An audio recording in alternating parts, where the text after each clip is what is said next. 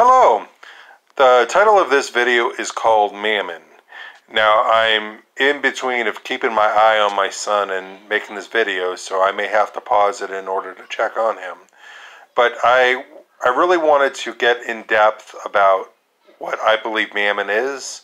And as many of my friends and you all know, I am currently writing a book called You Cannot Serve God and Mammon.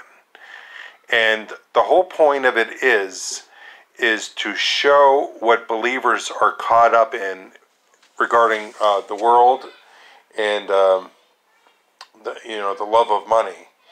And Jesus got into that in Matthew chapter 6, where he got into talking about wealth and how believers would tend to treasure the things on earth.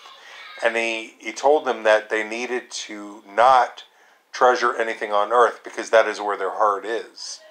And so he said at the conclusion of that, you cannot serve two masters. You cannot serve God, and in some translations it's mammon, and in others it's money. Now, I believe mammon really encompasses everything in this world that believers would tend to put above God. And that has to do with, clothing, cars, money's included, and anything that they would love. And the real test of that is if what they own faces tragedy, faces disaster, floods, fires, or anything. How would they react after? Number one, if they love God, then they're not going to react from that. They're going to say, like Job, they're going to be like, God gives and God takes away, the Lord be praised. Or if they're focusing on mammon, then their reaction is going to be devastated. So Jesus really gives a warning out there for fellow believers not to follow this world, not to love the world. And it's so very easy for believers to get caught up in loving this world. And so, one second, let me check on my son. So I'm back. I'm just checking on my son. And he's going where he should not be. He's over with his little friends. I don't know if you can see him. So I got to call him back home. Or it looks like he's already heading back here. But if he goes far away, I got to call him back. And so, hold up. Let me check on him. 1 second.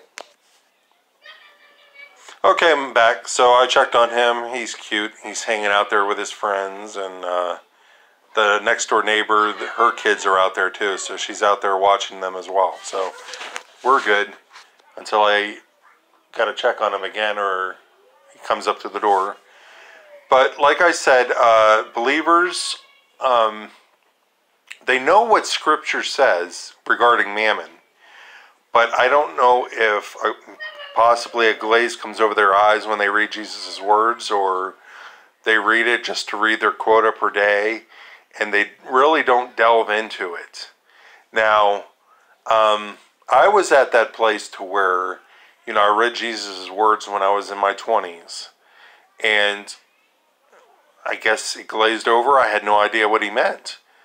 But until I surrendered my life to Christ and, surrendered the big thing, surrendered my will, my choices, what I do daily, asking the Lord, what I do about this or what do I do about that, that's the difference. So once I started doing that, that's when things started changing for me. That's when my eyes opened up to what Jesus had said about serving, God or mammon. And what was I serving before then? I was serving mammon. When you follow the financial rules of the successful, then you are getting into that place of serving mammon. And a lot of people may not like that, but I'm sorry. I mean, if you have the tendency of worrying about how you're going to pay bills, or worrying about how you're going to eat, then you're falling into the trap of mammon. You're falling into the trap of worry. And that is in the, I guess you would say, confines of Mammon. Now, if you're following God and you're trusting God wholeheartedly, then you're not going to want to pursue anything that you know is against what Jesus had said. And that entails, like I said, following money. But if you love God, you're going to want to do what God wants you to do. And so Mammon, when I was looking on Google one day, I was looking at different pictures of Mammon that came up. Now, Mammon is different things in different cultures. I was reading that he's the Syrian god of wealth, and he goes by the name Plutus, or a different variant spelling of it. Who knows what it is in any other culture or the name. But I looked on the different pictures, and it had different demon-looking pictures of it, and how different people were bowing down to Mammon. And so I believe Mammon started, or the love of Mammon rather, started in Genesis chapter 3 when Adam and Eve disobeyed God's words and took the fruit from the tree. And so from that moment on, independence from God came. Man then toiled in his job. And so, since he toiled in his job, maybe down the road he was looking to get paid for whatever his sweat, caused. Maybe he sold crops or whatever it is in order to benefit from it. And maybe that's when, finances started. So therefore, the more money they got, the more, I want more of this. So therefore, they strive even more and they toil even more in their jobs, and, reaching into the ground and, making a living, that the love of money started coming. So with the love of money, perhaps one person, as they toiled, became very successful in, their toiling and increased in a lot of money. So therefore, they became rich. So therefore, they tell other people around them, this is how I do it, and this is what you can do to do it. And so therefore, the rich person then becomes the ideal man. And if you have seen my other videos, I may have spoken about the ideal man. Now, I define the ideal man as somebody that is rich, somebody that gives tidbits on how to become like them. In today's world, it could be Donald Trump or Bill Gates or, the late Steve Jobs. And it's because they have made what this world considered financial choices that were smart. And so, now the enemy has blinded the people of the world with wealth. And so the enemy uses Mammon, the demon, those various demons, in order to blind believers and people of the world to engage in getting more money, to increase in wealth, to focus on money. And that's what Mammon's job is to get people wrapped up in money, becoming successful, and things like that. So unfortunately, this has dipped into the church. A believer would come to Jesus, give their life to Jesus, but then still maintain the worldly way of living. And that is the problem I have with the church nowadays, is that none of them seek God. They still maintain the flesh. And it says that in Romans, that all have turned aside, each but have become a corrupt. No one seeks God. And so believers even maintain that independence from God to this day. And I truly believe that a believer needs to see this, They need to see how deep they have come into this world and how deep they have gotten lost into the mindsets of the world and wealth and how much they love money. And when they can see that, that's when their eyes can open to where are they really living for God? Are they desiring on a daily basis to do what God wants them to do? And like I said, that's my biggest problem with the church nowadays, is that no one asks God, what do I do? What do you want me to do today, Lord? And in other videos I had specified that believers say, why ask God? You know, God's given us the freedom of choice to be able to do what we will.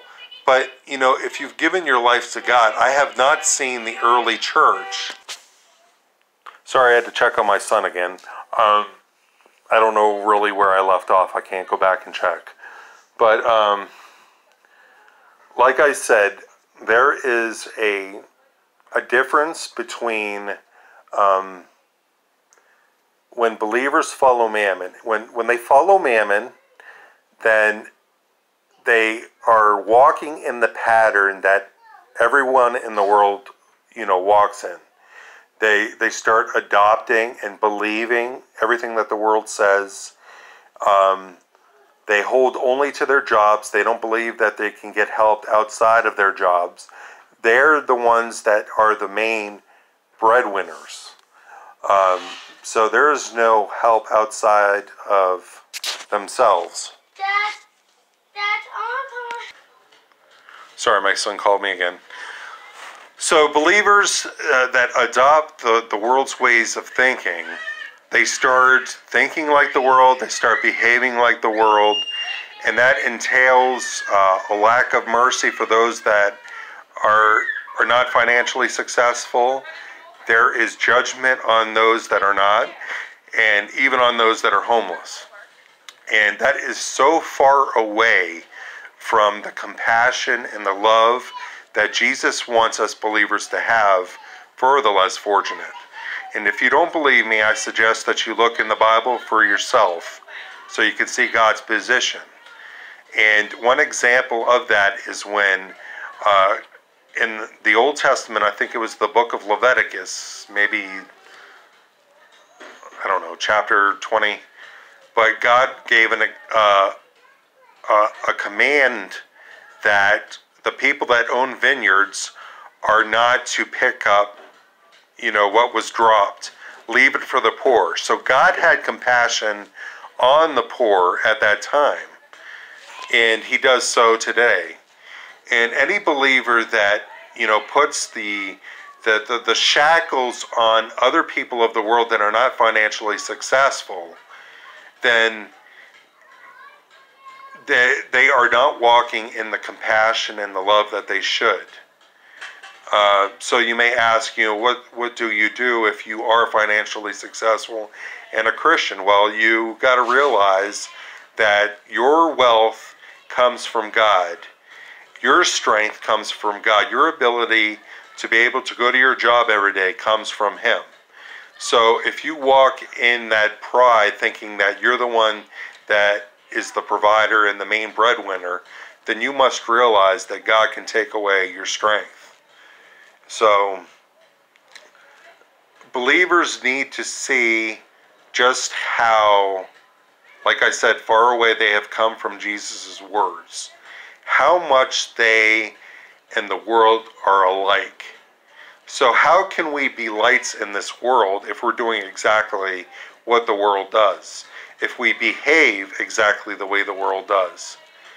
And I know in my journal God told me that the darker the world gets, the brighter the lights in us will become. And the sad thing is that Jesus said that in the last days, the love of many will grow cold. So how much of that is the church?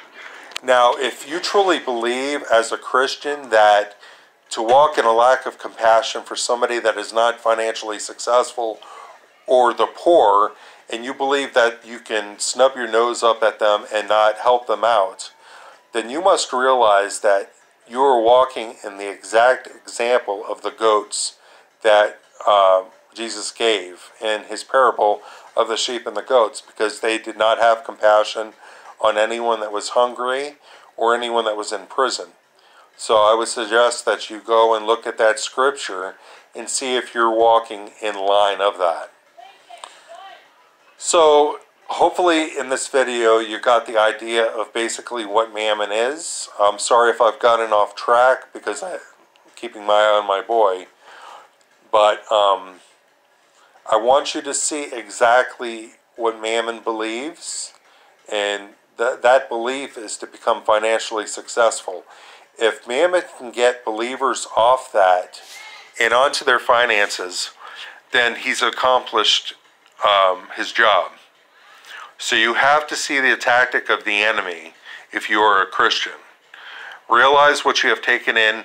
Realize how much of the world that you have taken in, how much of the world that you love, and you have to forsake it. You have to repent and once again give your life to Christ, give your will to Christ, and let him be the one to make your decisions. Thank you for watching, and stay tuned.